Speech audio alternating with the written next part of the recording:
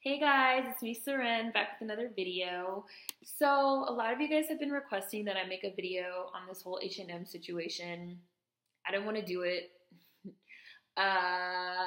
This video, as you guys saw, is called On Systems, which I know seems like a really broad fucking title, but hopefully as this video goes on, you'll understand why I called it that and what this all has to do with this whole H&M situation.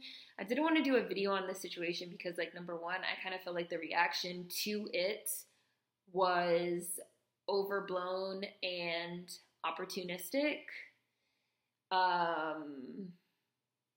It just made me really uncomfortable. Something about it made me really uncomfortable, and I also stopped doing videos on a lot of this type of shit, kind of clickbaity, rage click type of stuff, unless there's something specific about it that I personally find noteworthy, because I feel like a couple ways about these types of situations. I have a personal investment in hating Bruno Mars, as we all know. So I have to say something about the fucking Bruno Mars thing. And there's certain things about that I still find noteworthy, that I still find interesting in a larger, broader sense of systems and the way that systems work.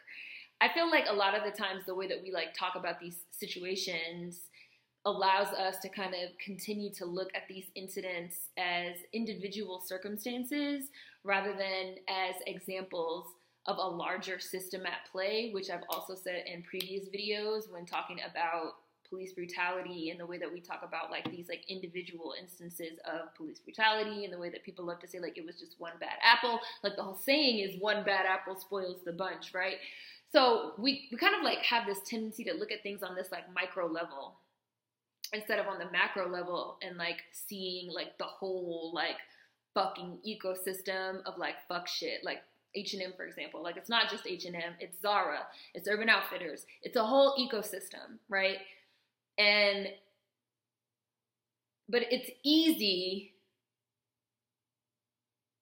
to latch on to this one individual circumstance and be so pissed off about this one individual circumstance, which, as I already said, I feel like a lot of this is overblown and opportunistic on the behalf of people that, I don't know, basically want to make money and get more famous off of this situation, which I've also made videos about previously, about fucking tabloid activism, ambulance chasers, people that they don't want things to change. They don't want us to look at larger systems because they don't want us to dismantle those systems, because then they'd be out of a job, right? They wouldn't have shit to talk about, right? So this whole situation kind of gave me that vibe, and at the same time, like I said, it also kind of I don't like talking in a lot of ways about individual shit, because it just makes it so easy to look at it as indicators of a system that's broken. We have a tendency to look at fucking situations like the H&M thing, right? As indicators, as individual instances, or as indicators of a system that's broken, not as things that are part of a larger system that works, instead of an indicator of a whole ecosystem that is perfectly designed and working. It is not an individual fucking circumstance. It is not an indicator of a broken system. It is an indicator of a system, on systems, that is perfectly designed and working. And after a certain point, these conversations, in my opinion, as always, just my opinion, stop being productive and they start becoming reductive. And I feel like this conversation was reductive. The only thing that I saw productive come out of it were the people that said, instead of, oh, you're going to boycott H&M, that's great, fine, wonderful. Instead of shopping at H&M, here are some black-owned businesses that you can support, right? Torre, who I met 2016 at he's on Sirius, a radio show. He's a rapper. He's dope. He's amazing. I met him in 2016 at this HuffPost Black Voices thing, and then I just kept running into him. I ran into him at South by Southwest, and then when we were leaving South by Southwest, he was sitting right behind me on the plane, and he's dope. he had like posted some shit on Instagram that was like, yeah, I saw the H&M thing, but like rather than like give that shit more traction. And I also felt some type of way about people like circulating this kid's like picture around. And he was like, you know, rather than give that more traction and continue to like circulate that image that people, you know, find so offensive or whatever, which I felt that was like really overblown, but okay.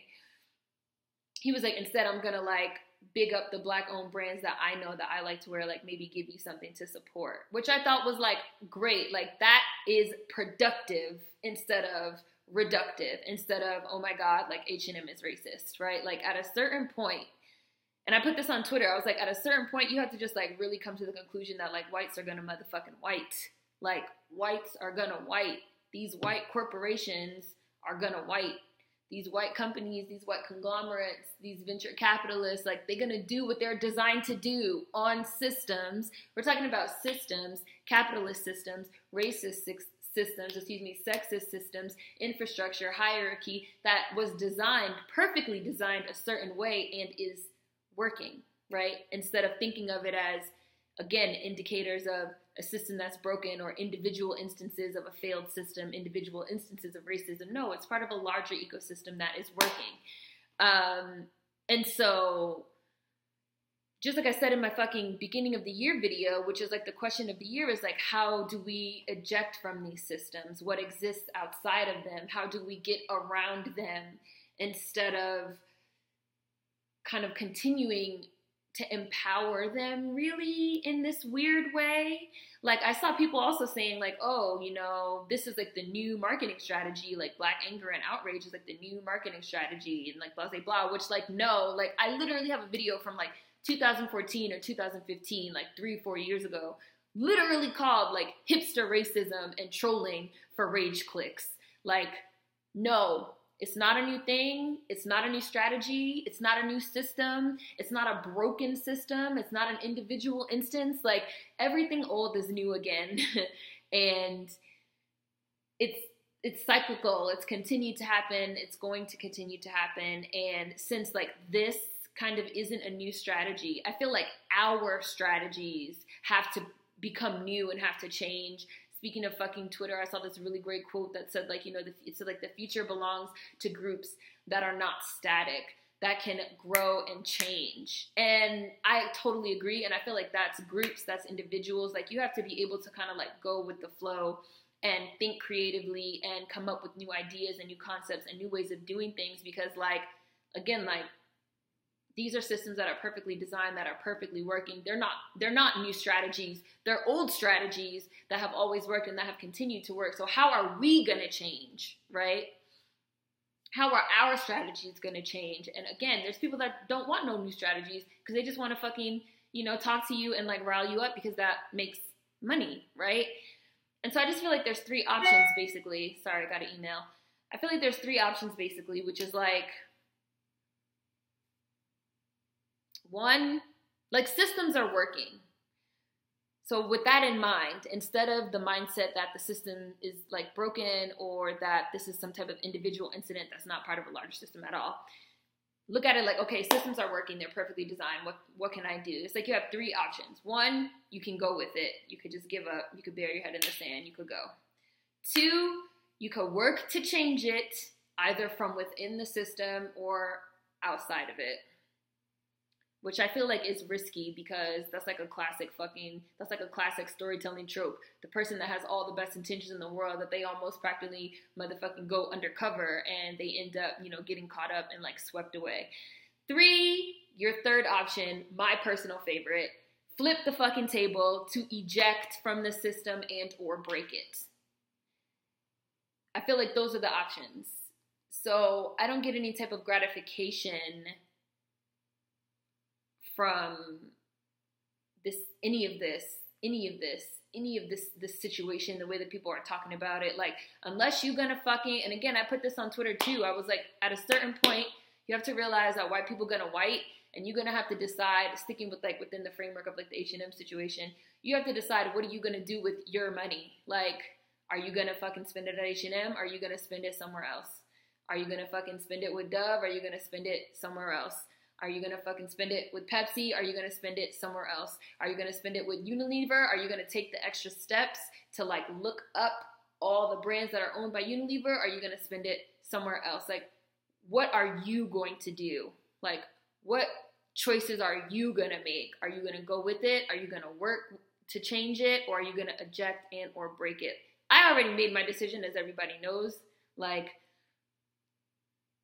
I'm all about like supporting Black-owned businesses whenever I can, supporting small businesses whenever I can, instead of supporting these fucking conglomerates and shit like and these fucking companies. I mean, and we could even get into like the ethics of like H&M and like fast clothing and like all that shit. But it's just like, at a certain point, like, you have to decide what you want to do. Like Torre said, like, yes, I saw it. I'm making the choice that instead of like posting that shit on my page, I'm gonna like put these fucking other businesses that I know of like on.